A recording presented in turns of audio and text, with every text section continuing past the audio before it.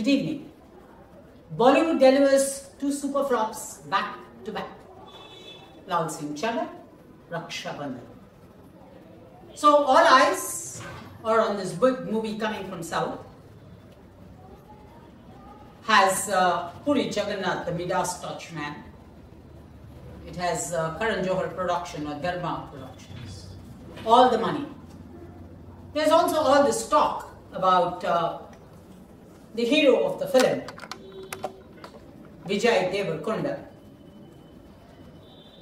You have actresses from Bollywood swooning on the apparent sex appeal of the male protagonist.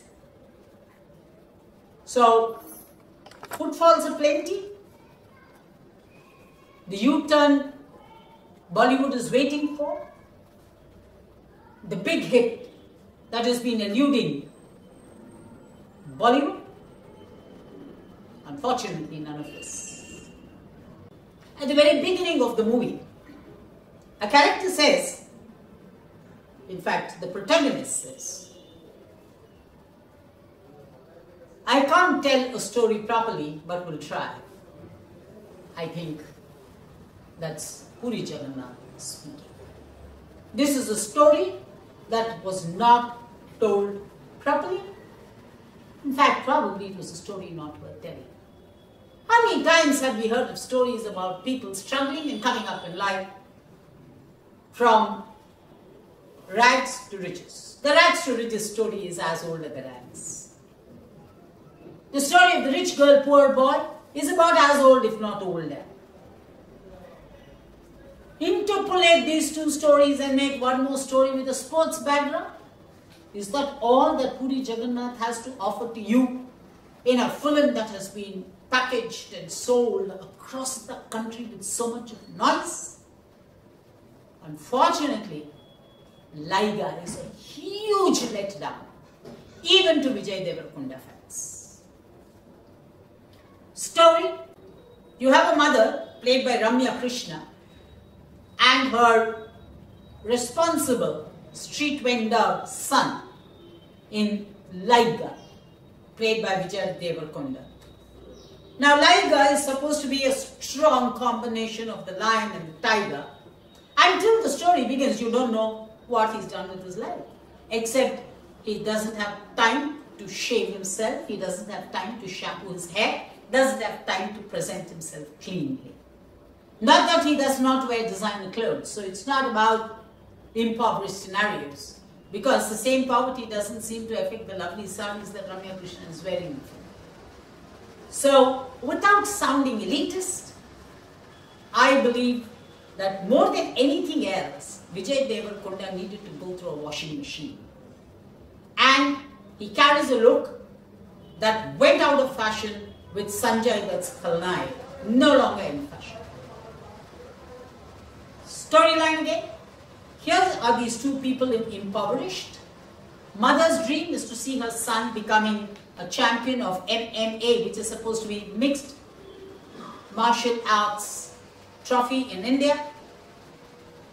He is first the unwilling, unwitting student of a coach played by a stiff and stern Ronit, who is only trying to replicate all those coaches of our cinema. There's gang rivalry. First within, where you have a young man played by Getup Srinu, who's one bright, energetic element in the film. After the gang settles among itself, this gang is in war with another gang headed by Sanju, played by Vishu Reddy. Yes, among the other shortcomings of the protagonist Liger is that he stammers. I've never seen another film where stammering is made such a big issue of. Can you believe that in the 21st century, you have a girl and a boy going out as often as they can, meet out at parties, have a gala time, have late nights, sit in a club, and until her brother tells her, she won't know that the guy she's seeing has a stammer? Come on. And on this flimsy line revolves the breakup between the hero and the heroine, the rejuvenation of the hero to go back to his tryst with destiny, and how he becomes a world-class hero is the rest of the story. But there's still a stupid element left in the film. You have to see this film to see what they've done to Mike Tyson. Can you believe this upstart guy in a town from Karimnagar who goes to Mumbai is now out there in the Wild West defeating Mike Tyson? Yes, you got it right. It's our Ranji player giving Don Bradman the run for his money. This is the flimsy story. How do you present it? Every 5 minutes there's a song here from Ananya Panday.